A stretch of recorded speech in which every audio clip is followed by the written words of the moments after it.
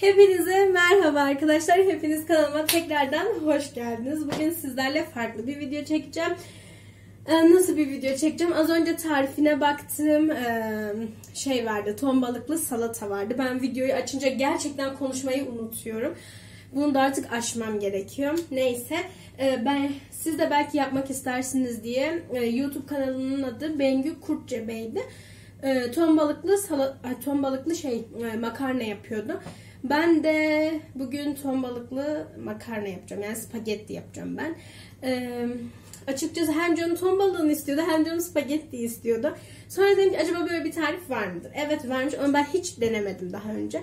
Şey yapardım mesela, spagettinin yanında ton balığı yerdim ama böyle bir karışımı hiç yapmadım. Birlikte yapmak istedim, birlikte deneyelim istedim. Her şeyin ilkini sizinle gerçekleştiriyorum biliyorsunuz. Canım sanal kankilerim benim. Şimdi o kanalda yer alan her şey, yani her şeyi kullanmayacağım. İşte yeşil soğan falan vardı, yeni bitti yeşil soğan da. O yüzden yeşil soğan falan koymayacağım. Ama olsaydı koyardım çünkü ben yeşil soğanı da seviyorum. Ben kendim alternatif şey ürettim. Mesela marul koyacağım şimdi içine. Dedim ki o da yeşillik, bu da yeşillik yani. Şimdi ilk başta zaten şey yaptım. Spagettiyi haşladım. Şöyle göstereyim size de. Spagettiyi haşladım. Yani spagetti de zaten haşlamasını biliyorsunuzdur herhalde. Ben biliyorsam herkes biliyordur. Şöyle, belki bilmeyenler, yaşı küçük olan arkadaşlarımız varsa söyleyeyim. Tencereye su koyuyoruz. Ocağın altını açıyoruz. Su kaynıyor. Su kaynadıktan sonra da işte makarnaları içine döküyoruz. Bir 8-10 dakika arasında kaynıyor. Ya bence bunları nasıl doğradığınızın bir önemi yok. Sonuçta zaten yine midenize gidecek her türlü. O yüzden ben çok önemsemiyorum büyük mü doğradığımı, küçük mü doğradığımı. Tabii siz nasıl isterseniz öyle doğrayın. Tarifte böyle marulla ilgili hiçbir şey yoktu. Yeşil soğan vardı, dereotu vardı. Yalnız arkadaşlar yemek nasıl yapılmaz videosu sanırım bu. Nasıl yapılırdan ziyade. Harika tarif veriyorum. Aslında tarif vermek değil, sadece birlikte yapmak istiyorum. Çünkü ben kendim de bilmiyorum tarifini vermeyi. O yüzden tarifini veremem. Ama sizde YouTube kanalında gördüğüm şeyleri söyleyeyim. Dereotu, yeşil soğan, yoğurt koymuştu, süzme yoğurt. Ben ilk başta çok tereddüt ettim. İşte ton balıkla yoğurt yenilir mi diye. İnşallah bu videonun sonu hastanede bitmez. Çünkü annem falan dedi ki yenmez dedi. Kadın şey dedi, tereddüt etmeyin dedi. Annemi dinlemem lazım ama bunun yoğurtla daha güzel olacağını düşünüyorum. Yani açıkçası şeyden tereddüt ettim. Bu balıkla yoğurt yenilmez olayı var ya, bayat olan yoğurtla falan. Orada bir tereddüt ettim de kadın içimi rahatlattı. Nedense bu güveni aldım. Burada ton balığımız var ama sanki bu az gelir diye düşünüyorum. Bunun yağını bir şey yapayım, süzeyim önce. Videodan önce zaten süzmüştüm. Yine bir süzeyim. Bunun yapılış sırası yok. Önemli olan makarnayı haşlamanız. Makarnayı haşladıktan sonra zaten hepsi sırayla gelir. İçine malzemeleri dökersiniz.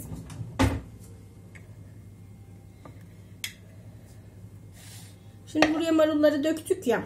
Siz beni net görüyor musunuz? Görmüyorsunuz bence. Tamam. İşte buraya marulları doğradık. Şimdi buraya ton balığını da dökelim.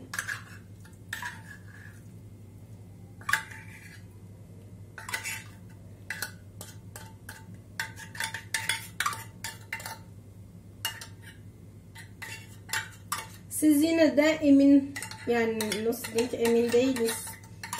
Kanalda öyle tarif vermişti. Emin değilseniz bir aile bireylerinize falan da danışın. Siz yoğurt katmasanız da olur. Çünkü ben YouTube kanalımda gördüm.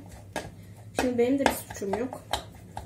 Benim canım istediği için ben öyle yapacağım ama siz yoğurtla ton balığı yenilmez diyorsanız siz yoğurt koymayın arkadaşlar. Şimdi ton balığını koyunca böyle oldu. Ton balığı bir tane daha katılabilir mi? Şu an onda kararsız kaldım. Aslında şöyle mıcıklarsak bir tane daha koymamıza gerek yok. Çünkü ilk defa yiyeceğim için. Ya bir de ne kadar kötü olabilir ama hepsinin tadını biliyorum ya.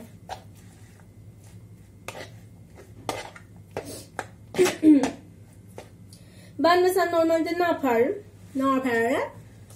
Evet, bir konuşabilsem her şey hallolacak. Marulla ton balığını karıştırıp salatanın yanında da yiyebilirsiniz. Ama ben böyle mi yapsak ya acaba? Kararsız kaldım. Şuna bir yoğurdu da ekleyeyim de. Allah'ım sen koru ya Rabbim. Kazasız belasız. Şu işin içinden bir çıkalım. Evet. Bunu çöpe atalım. Bu arada ben mutfakta çalışırken çok dağınık çalışırım ama şu an video çektiğim için kameralara oynuyorum birazcık. Düzenli çalışmaya çalışıyorum. Şu kadar bir yoğurt. Aslında kanalda böyle yapmıyordu. Nasıl yapıyordu biliyor musunuz? Makarnayı haşlarken bir dakika anlatacağım. Suyun içine böyle işte limon falan koyuyordu. Tuz falan döküyordu. Ben onların hiçbirini yapmadım. Tuzu döktüm tabii ama limon falan koymadım. Sonrasında malzemeleri doğruyordu. Şu an bu kaşığı yalamak istiyorum ama kameralara oynadığım için yapmayacağım.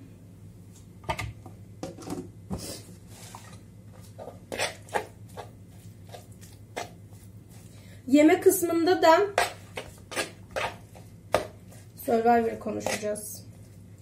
Survivor resmen Aşk-ı Survivor oldu arkadaşlar. Mert beni şaşırttı. Hayal kırıklığı Mert. Üzdün bizi Mert. Evet bakın son hali bu. Şimdi yakından görüyor musunuz? Aynen. Belki görüntüsü güzel durmuyor olabilir. Bence güzel duruyor. Şimdi bu malzemelerimizi buraya koyuyoruz. Koyduk. Buradan tabağımızı alalım. Bu tabak da yenmez ama bu tabak düz. Evet arkadaşlar servi boyumla şu an üstteki tabaklara uzanmak istedim ama üsttekine uzanmayacağım. Kendimi bu kadar zorlamanın bir anlamı yok. Buradan bir tabak çıkardık. Tamam arkadaşlarım. Sonra buradan bu artık süzüldü zaten. Makarnamız burada. Spagettimiz. Allah'ım sen yüzümü kara çıkarma ya Rabbim.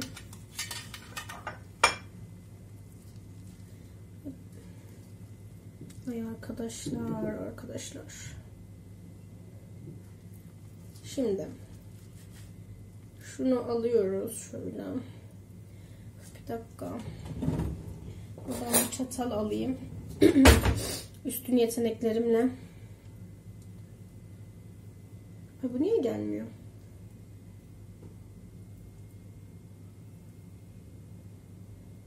Spagettileri kırmadım. Çünkü tencerenin içine sığdı. O yüzden kırmama gerek olmadığını düşündüm ve kırmadım. O yüzden bu kadar uzuyor. Yerken de zorlanabilirim.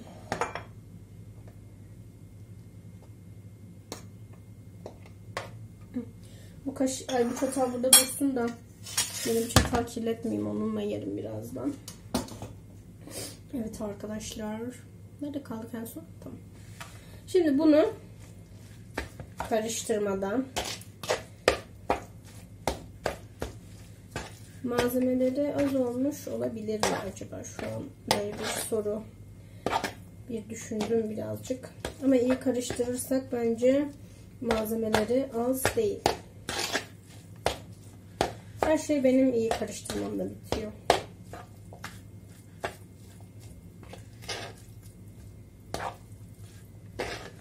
Valla benim şu an canım çekti. Bir de ben açım. Kahvaltı falan yapmadım. Zaten bir önceki videomda bahsetmiştim size. Kahvaltı yapmayı sevmediğimi. Arkadaşlar eğer videomu izliyorsanız kanalıma abone olmayı unutmayın. Canım kankilerim. Niye kanalıma abone olmuyorsunuz izleyip? Hı? Beni üzürsünüz yani lütfen. Ben bir şey daha söyleyecektim. Unuttum. Neyse. Bunu buraya koyalım.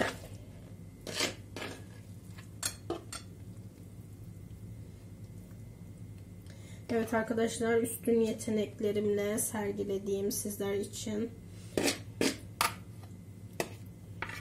Ay.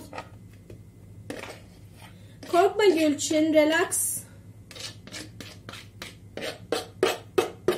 Ben neyden bahsedecektim ya? Bir şeyden bahsedecektim size. Şimdi bunu birlikte hazırladık. Tabii ki de birazdan sizlerin gözleri önünde yiyeceğim arkadaşlar. Kankilerim.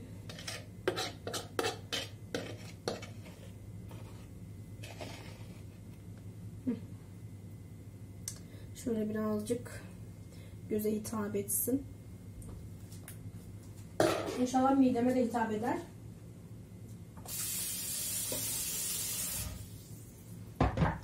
Ben size son halini göstermeden niye gidiyorum oraya?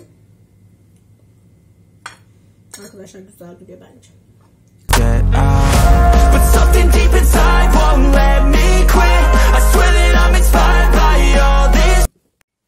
Evet kankilerim, az önce yaptığımız yemeğimizi, şu kamera biraz ileriye mi alsam? Tamam. Az önce yaptığımız yemeğimizi şimdi yiyeceğiz. Hemen bir tadalım. Anne, benden umutlu musun canım? Evet. Gerçekten mi? Evet. Sence ben güzel yapmış mıyım? Yemek konusunda annemin bana zerre güveni yok arkadaşlar. Annem kameralara oynuyor. Anne, ben bunun içine yoğurt da koydum. Ton balığıyla. Bir şey olmaz herhalde. Arkadaşlar şimdi ilk tadımımı sizlerle birlikte yapıyorum. Şef Gülçin bundan sonra.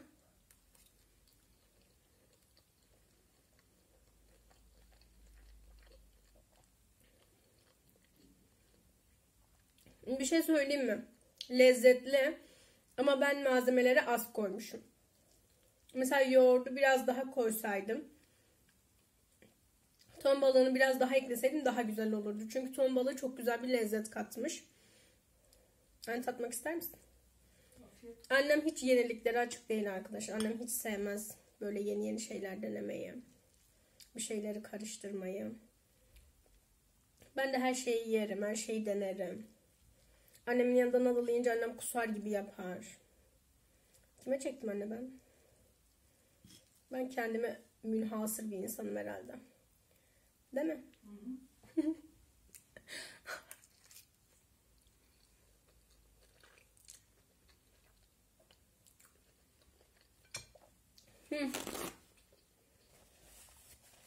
Aşk-ı Survivor'dan bahsedelim.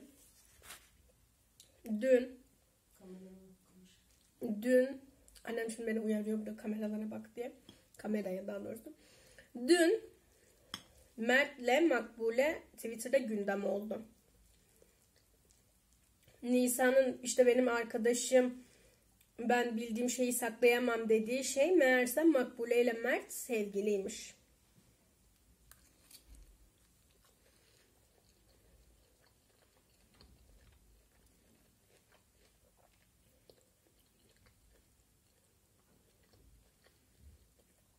Makbule geçen yılın yarışmacısı mıydı? Önceki yılın mıydı? Sanki 2 yıl öncenin de. Ben 2 yıl öncenin diye hatırlıyorum. İlk haftada eğlenmişti sanırım Makbule, oydu. İşte hatta Makbule'nin tweetleri falan vardı. Mert, hadi bakalım işte Mert yaz 18.90'a gönder diye. Dünkü olaydan sonra onu kaldırdı.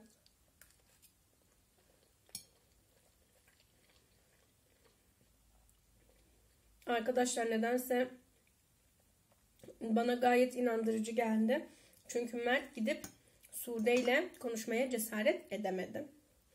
Ben de Survivor çok izlemiyorum diye bu olaylar beni içine çekiyor. Allah'ım ya Rabbim ya.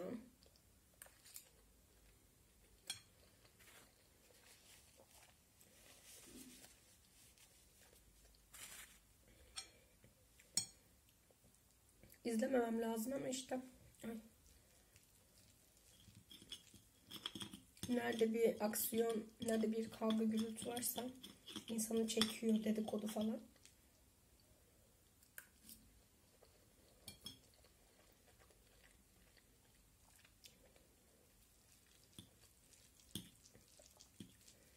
Sude'ye bayağı üzüldüm.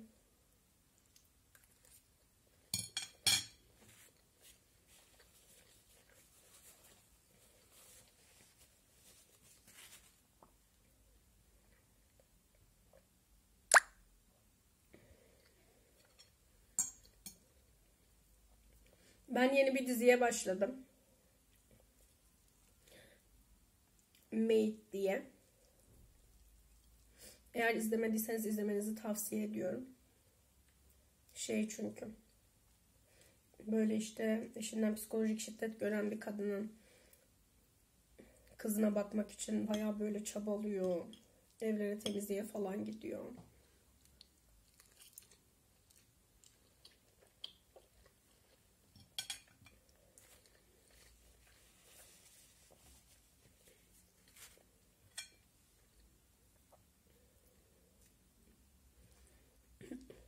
Ya Survivor'a ayıracağım zamanda ders çalışmak istiyorum ama gerçekten eve geldim ya, bir rehavet geldi üstüme.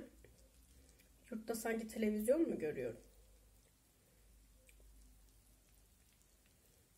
Bir de internetim var mesela yurtta.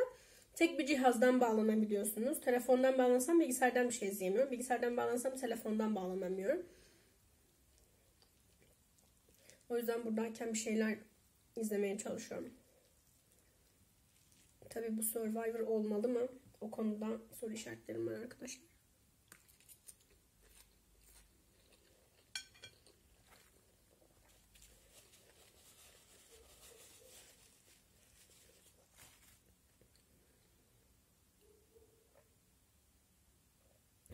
Bol malzemeyle daha güzel olabilirmiş.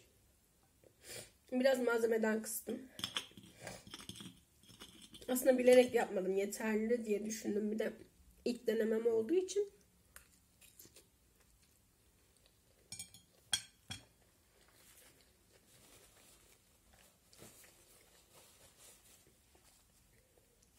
Gördünüz mü? Esra Erol'a bayağı bir ünlü tepki göstermişti.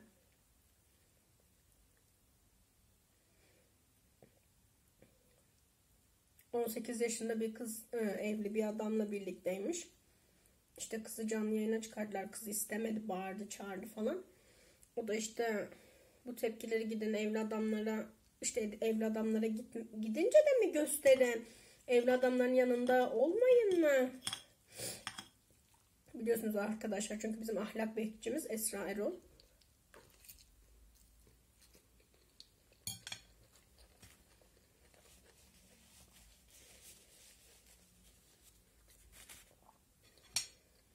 Ben de doğru bulmuyorum evli kadınla veya erkekle birlikte olmayı, ama şöyle bir şey var.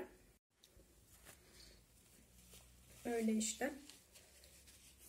Ben de zaten hava soğuk bir yere gidemiyoruz diye sosyal medyada hep bunları görüyorum. Hazal Kaya'nın ama bu konuda hassasiyeti çok fazla, kadınlar konusunda. Gerçekten. SMA'lı bebekler konusunda da hep böyle şey yapıyor, yani destek çıkıyor.